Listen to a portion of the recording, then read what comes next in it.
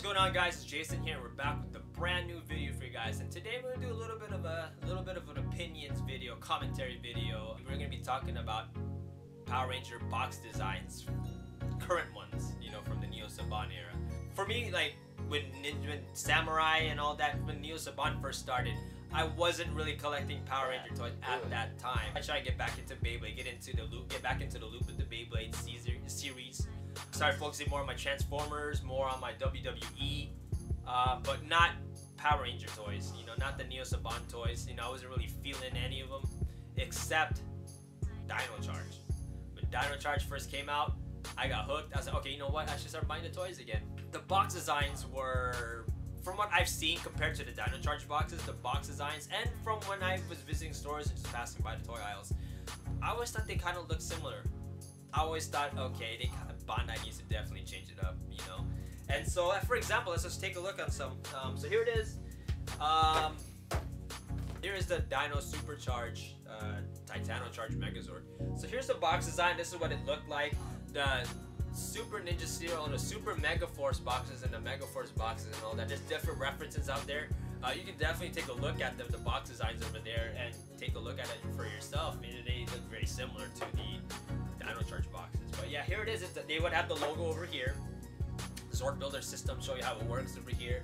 You know, you got the cool designs. You know, I love the artwork, without a doubt. You know, it has the Ranger here.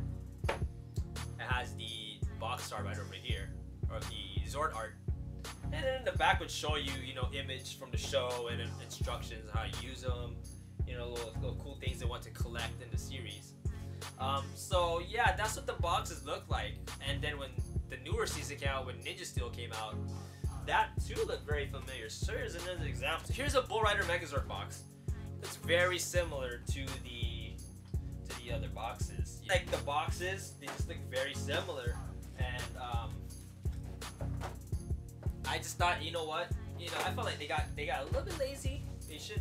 I always felt like each season should have a very unique box that represents the theme.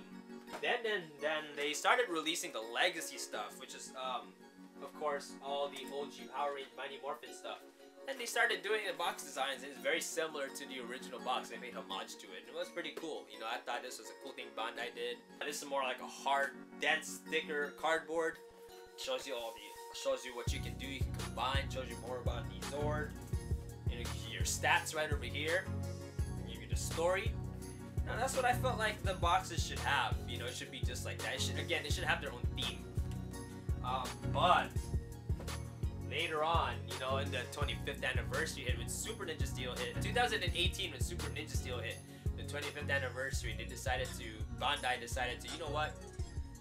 Let's just revamp everything. Let's just redesign the whole boxes, you know. And for example, here it is. This is what the new boxes look like. You know, they definitely switched it up. You finally have something that, you know what, give this toys a premium look. It has a crisp, clean. It's just crisp, clean look. You know, it's very simplistic. It has that premium feel. Once again, you know, it has the Universal Power Rangers logo. You got the logo of the respected season over here and what Megazord it is, and it'll show you what is included right here. It shows you a little image. And I do love the image of the Megazord and another image of the Megazord with the lightning bolt. That's cool. Back in the box, you know, it would show you the toy in the back, what the toy has, what does it consist of, what are they, you know, separate Zords, you can combine them, and it shows you what you can collect in the line. So yeah, I thought this was a big step in the right direction as far as box designs go for Bandai of America and the Power Rangers toy line. You know, and here's another cool example too, guys. Here is the morphers. The boxes for the morphers here, man. We got the Lion Fire morpher here for the Super Ninja Steel Red Ranger, and then we have the Zeonizer right over here. Again, completely revamped boxes, redesigned, premium look. I love it. You know, it's definite change from the previous boxes, because that's what I felt like we needed. We needed some change as far as toy designs, the boxes go. And then here for the figures, you know, for what I got here is the Auto Morphing Green, for example. You know, I have the legacy boxes. For the figures, it's in a silver box, just like this. very similar to the other boxes. Lightning bolt with the Ranger on them. So for that one, I kind of sort of like the boxes, the previous Legacy figure boxes. Those ones for sure were really nice. I did love the big image of the Rangers on the left side, big figure, the figure over here, Power Rangers. I just thought that was cool. They should have kept that design. But you know, hey, it is what it is. They had to completely revamp everything, and you know what? Maybe we just have to accept it. So we already know that Bandai of America are no longer going to produce the toys after the end of this year. Hasbro took over. They took over the whole entire Power Rangers license, and they're going to be the new producers for the toys.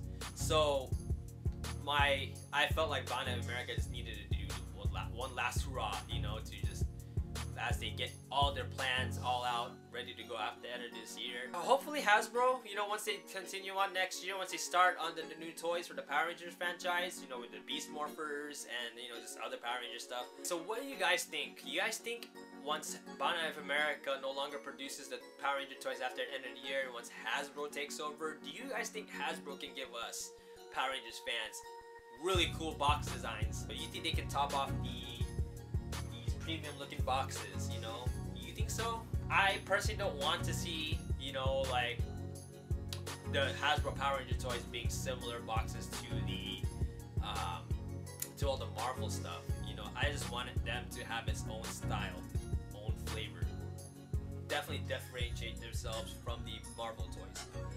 Bandai of America did it big, man. They did it right, you know, towards their, you know, their last efforts, during their last tenure with the Power Rangers toys. But I commend Bandai for doing those changes, man. I definitely do. You know, they definitely changed it up. They definitely did it big for us fans. You know, they definitely did something. They definitely want to do something before they want to do something. They wanted to go out with a bang, you know, and they finally switched up the boxes. And I commend them for that. So that's gonna be it for this little commentary I did for you guys today. This Power Rangers box design commentary. If you haven't yet, please be sure to subscribe to this channel. Whether you guys are fans of Power Rangers, Transformers, Beyblades, you know, pro wrestling, anything 90s and 2000s, be sure to hit that subscribe button. And if you do, hit that notification bell to receive notifications when new videos of mine come out. And if you haven't yet, be sure to follow me on social media. All my handles down in the description down below for Twitter, Instagram, and Facebook. Once again, thank you guys for watching. Please, wherever you are around the world, peace and love. We'll take care. We'll see you in the next video.